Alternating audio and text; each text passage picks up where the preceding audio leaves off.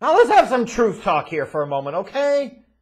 Are you okay to be a little vulnerable if you're a Lakers fan or somebody that bought into the media hype before the NBA season started? What were you expecting to happen? Like, you're probably asking yourself, what happened to the Lakers this year? What went wrong?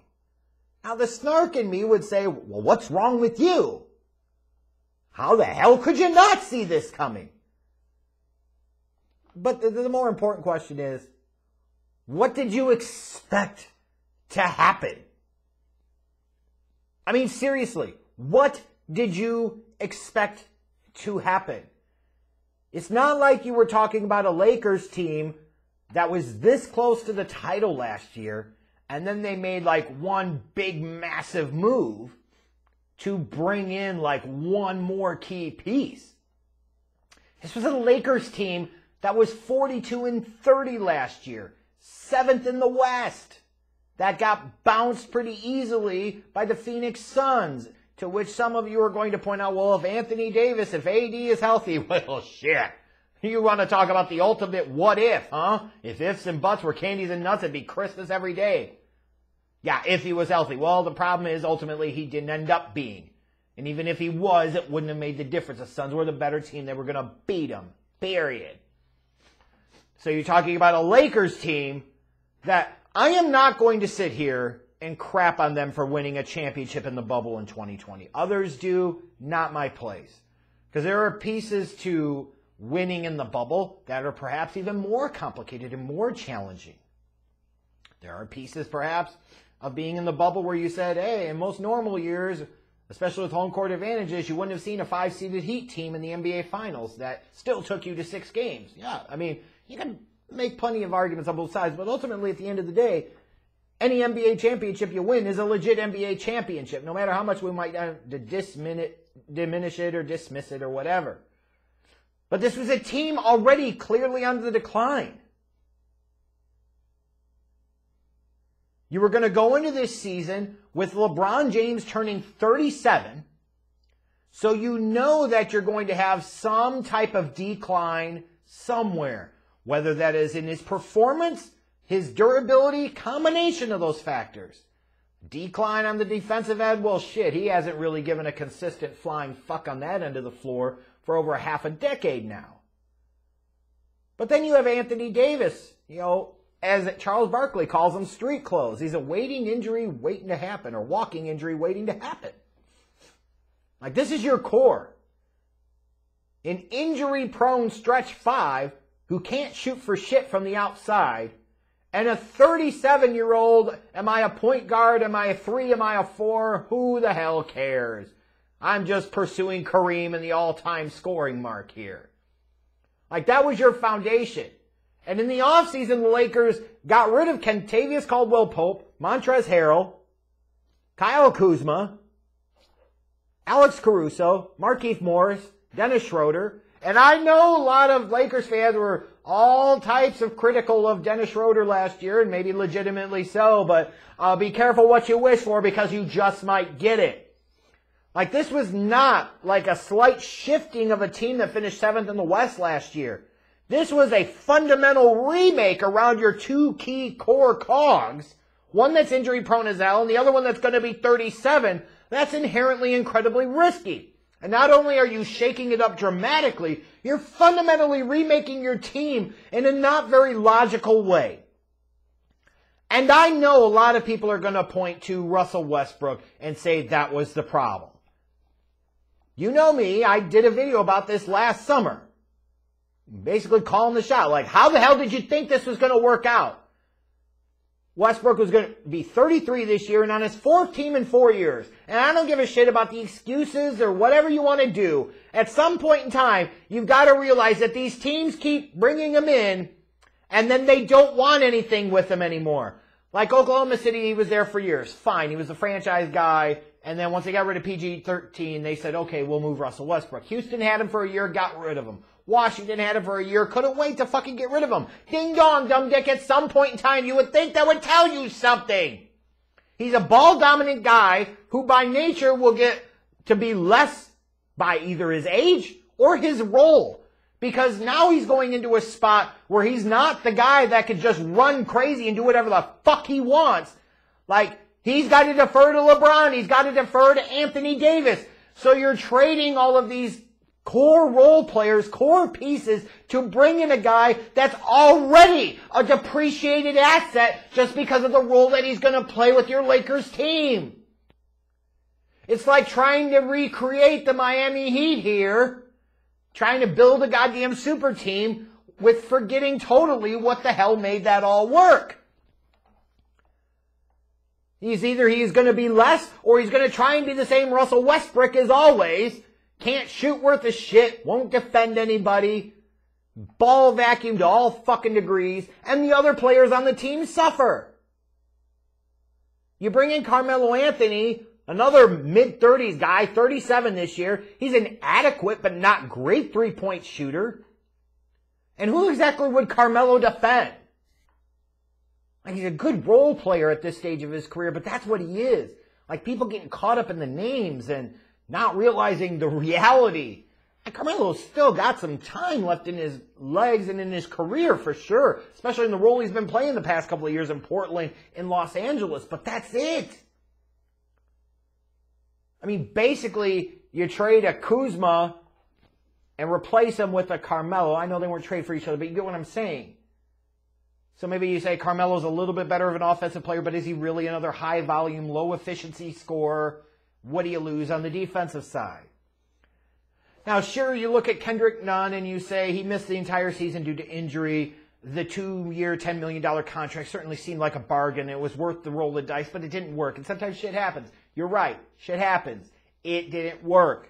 Malik Monk was a nice move, a good move in theory. It would appear, compared to a Kentavious Caldwell-Pope, that he was an upgrade, but he's more of an upgrade on offense and a downgrade defensively. Wayne Ellington they brought in. Another example of, if you're saying, hey, brought in a Wayne Ellington and Malik Monk, and that meant that you had to let an Alex Caruso go because you decided you wanted to keep Taylor Horton Tucker. Like, something is fundamentally wrong with you. You bring in Dwight Howard back. Yeah, he was on the championship team a couple of years ago, but he's 36 years old. Like, how much do you think he's really going to be able to give you? Small burst, and that's it. So you deplete this team of its core role players, several of whom played a part in you winning a championship or even being in that 7th spot in the West last year. And then what did you replace them with? A 37-year-old role player who's not going to defend anybody and is a middling shooter, frankly. Russell Westbrook, I mean, what the fuck else can you say? Like, if you guys don't get this at this point, I don't know what else to tell you. The most overrated Hall of Famer in NBA history, bar none. And then you pass on bringing in DeMar DeRozan because you say, nah, we'd rather trade to bring in Russell Westbrook. Even though this would be his 4th team in 4 years. And Jesus, Houston had him for a year, didn't want him. Washington had him for a year, couldn't wait to get rid of him. You would think, that should tell you something. So the Lakers, in this last offseason, got worse offensively, especially from a shooting standpoint, and got significantly worse defensively, and the numbers back that up. They were only 11th in the league in points per game. They were 28th in the league in points allowed per game. Only 22nd in the league in three-point shooting percentage. 29th in free throw percentage. Holy Christ. No wonder this team finished out of even the play-in game. Like, they couldn't even finish in the top 10 of the Western Conference. And I know you're going to say, well, missing half of the season with Anthony Davis. That certainly had an impact, and it did. Russell Westbrook is a chode, and he sucked. And he did. LeBron missed almost 30 games. He did. But still, what the fuck did you expect to happen? How could you honestly have looked at this roster construction and thought this team was going to be better than they were last year? Hell, last year would have been the ceiling for them. And as much as you could blame all these other things, the person that deserves the blame is the general manager of the Los Angeles Lakers. And if you say Rob Pelinka, you should kick yourself in the cock/cunt. The general manager of the Los Angeles Lakers is LeBron James. You can't sit there and call yourself the king and expect other people to call you the king. and not expect to get some of the criticism when your bullshit doesn't work. Who's the mastermind that orchestrated all these roster moves? LeBron has his fingerprints all over this. I'm going to bring in my friend Carmelo Anthony. Okay, and what's that going to do for you? Yeah, Anthony Davis and I got together and we think it would be great to bring in Russell Westbrook. Maybe this is exactly why general managers should be general managers and players should be players, because clearly LeBron didn't know what the fuck he was doing. Never mind the fact that you could point to, hey, he averaged over 30 points a game this year. But yeah, his effort at times was absolutely pathetic, and he played the worst defense I've seen him play in a long damn time. The league is soft as fucking Charmin now, as much as it ever has been. You know, all that stat chasing he was doing late in games, driving to the hoop when his team's down 20 with a minute to go. Like, if you can't see what's going on here, I don't know what the hell's wrong with you. But this team over the past few years has undercut all of their young core to bring in an Anthony Davis, and then he misses half the season. Well, there's problem there. LeBron James isn't getting any younger, and his body's going to start breaking down, and it did again this year. Of course, as many games as that man has played over 2 decades in the league, of course his body's going to eventually break down. It's a freaking man-child, but still, that's a lot of miles on his damn body, a lot of weight that he carries. I'm not calling him out of shape. He certainly is fucking not. He takes great care of himself and his body, but eventually Father Time is undefeated, and those miles, those NBA miles, catch up to everybody. And they have with LeBron. Even though he was still able to have this great statistical season, what does it really mean?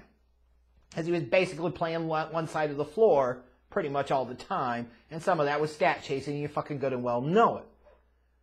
But thinking that a Russell Westbrook was going to take you to another level is just stupidity of the highest order. That's not paying attention to reality.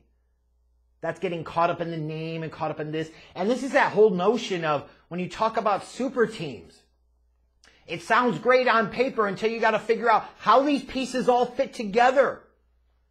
And are you paying a premium price for a player that by function, when you bring them in, are going to be at a lesser level, because the only way it's going to work is they have to sacrifice something. And potentially everybody's got to sacrifice something. And is that what you really want to do? And do you really want to sacrifice anything for a damn Russell Westbrook in his mid-30s?